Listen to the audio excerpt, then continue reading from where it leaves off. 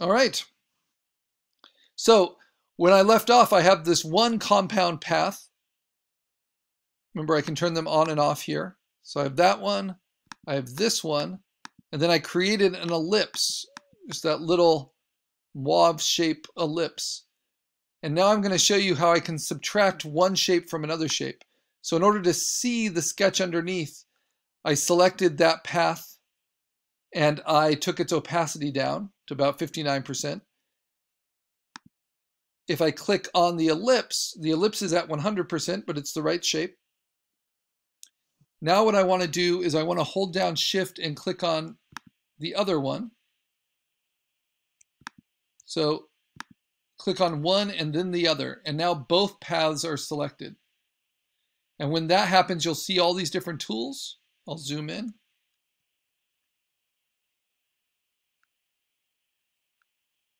And these tools allow you to do different things, like to subtract one from the other. And so I'm going to subtract one from the other, and that cuts the ellipse out. So notice I don't have an ellipse layer anymore. Instead, I have a path. If I turn everything else off, I have a path that has a big hole in it. So I can turn that back up to 100%.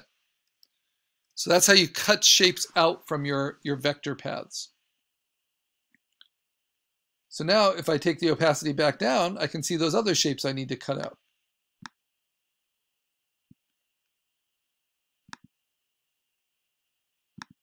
And once you're done with a path, like I'm done with this one, I can lock it with a little padlock, and that way I can't accidentally click on it and mess it up. But I'm far from done on this. I need to create some new paths on top.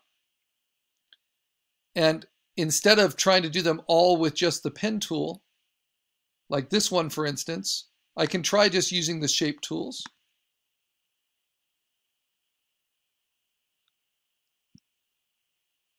And then double clicking and maybe deleting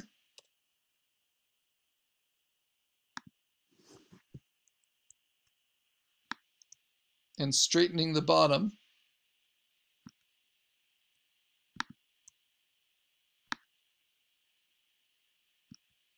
So there's lots of different ways to plot these anchors.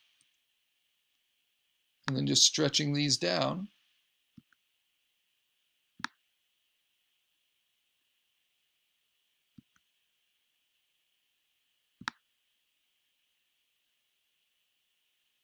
And if I want it wider at the top, I'm just going to tug at the corners.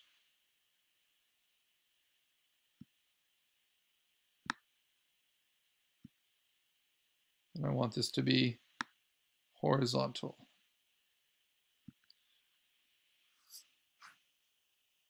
Now here's the problem that I found with vector, is when you pick a path, then you double click it, you'll get anchor points to edit on the outside edge of the path, but where you cut it out from the inside, I don't have the ability to edit those anchor points anymore. So when you cut something out, make sure it's the shape you want. So make sure you get the outside shape first. But now, if I'm happy with it, I can select them both by holding down Shift. Come on. Make sure they're unlocked. Make sure they're both visible.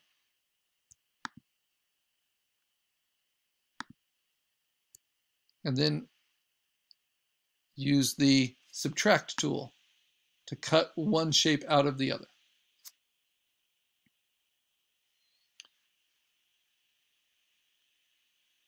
Very easy. Now, there's no way to select that shape again and use it here. So I could go back before, and I can click it, and then I can do Command C, Command V to make a duplicate. So Command C, copy paste to make a duplicate. And then I can stretch it here. And I can take its opacity down so I can see the sketch underneath.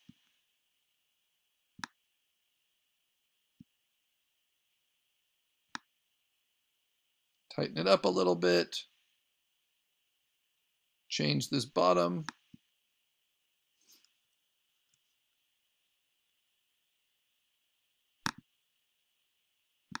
Have to double click to get the anchors. Get the angle there. Want this to be vertical.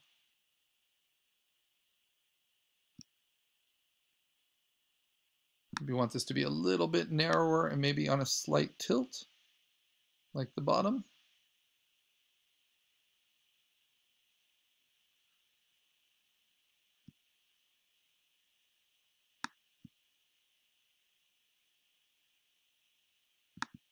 Yeah. And now I can add anchor points for the eyebrow.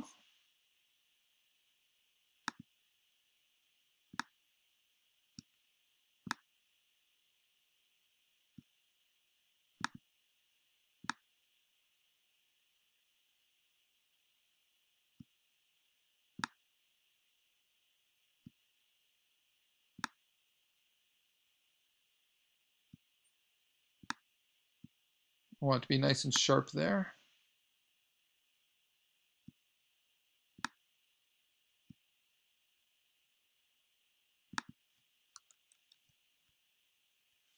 Sometimes you have to zoom in quite a bit to see what's going on.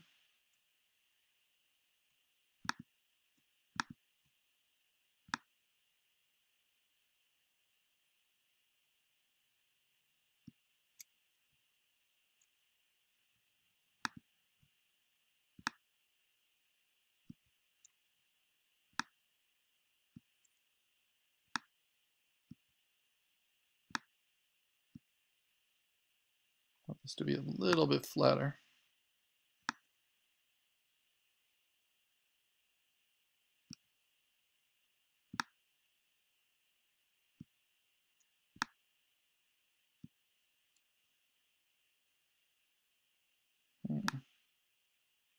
Slight angle. Okay, now I can take that, copy it, paste it. So Command C, Command V. Now I can flip it horizontal, stretch it, tilt it, rotate it. You know, all these different things, try to get it to work for what I want.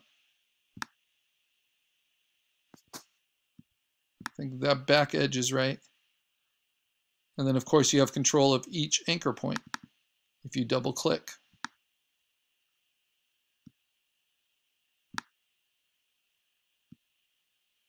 So often logo designs, just for simplicity's sake, will have a lot of copy and pasting, a lot of internal repetition that's helpful to the design process. Remember, you can always get rid of anchor points just by hitting delete, and you can always add more just by clicking on the path.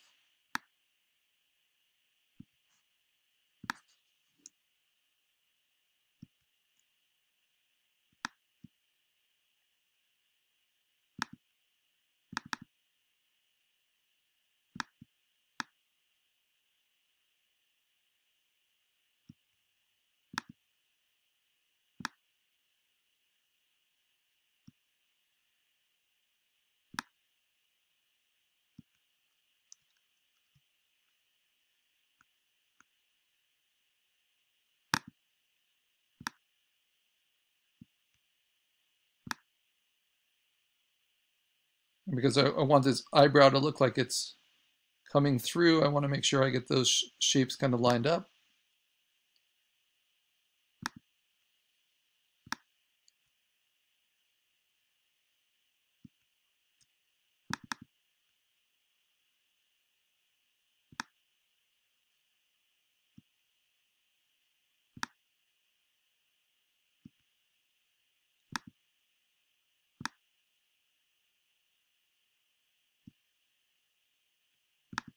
And before I subtract it,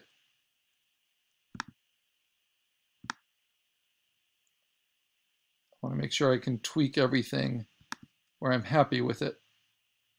Because once I subtract it, I won't be able to edit these anchor points anymore. At least not in the vector program. I could in Illustrator.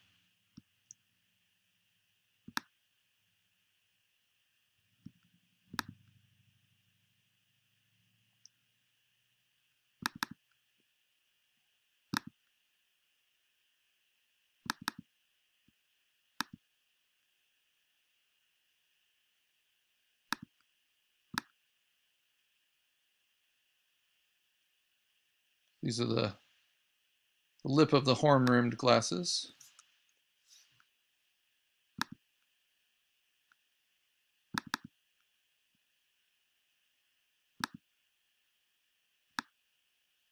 Oops.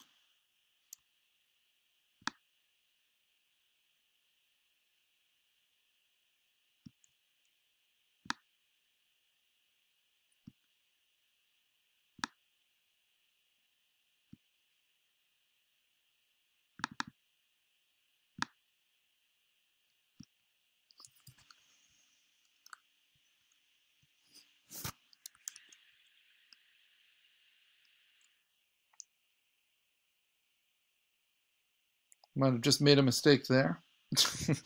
I hit Command R hoping it would give me rulers that I could do guides.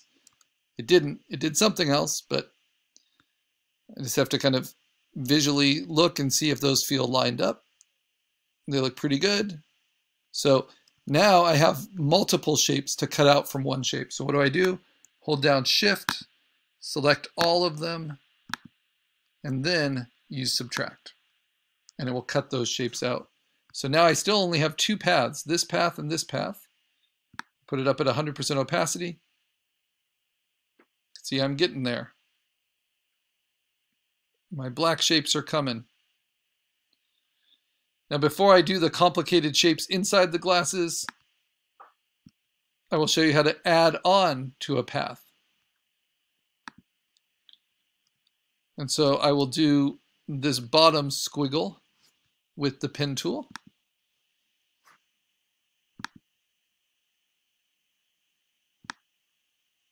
First, I'll just kind of plot it simply.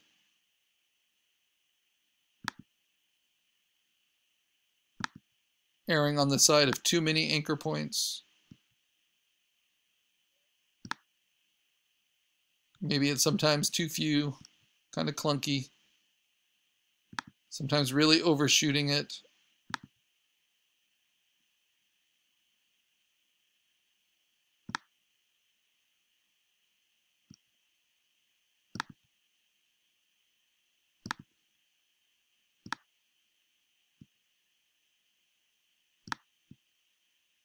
Trying to keep it pretty basic.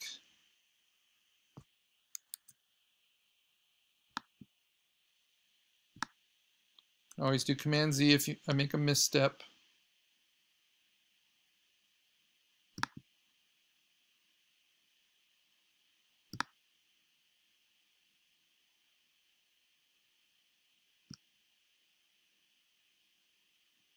They're going to overshoot, so I make sure they overlap and go to the other side of the line. So this is what I mean by working on both sides of the line.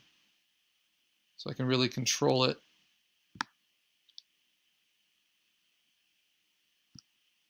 I want it to be a little bit thicker on the bottom.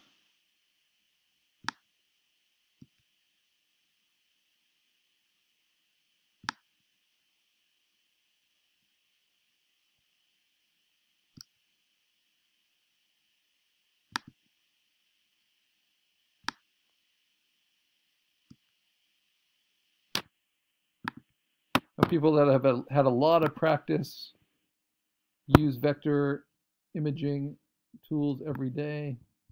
It's just amazing how quickly they can trace something with vectors.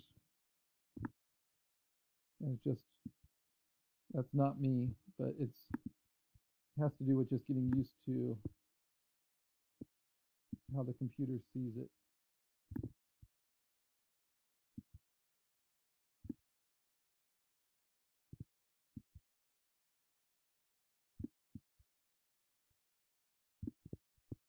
And like being a good programmer.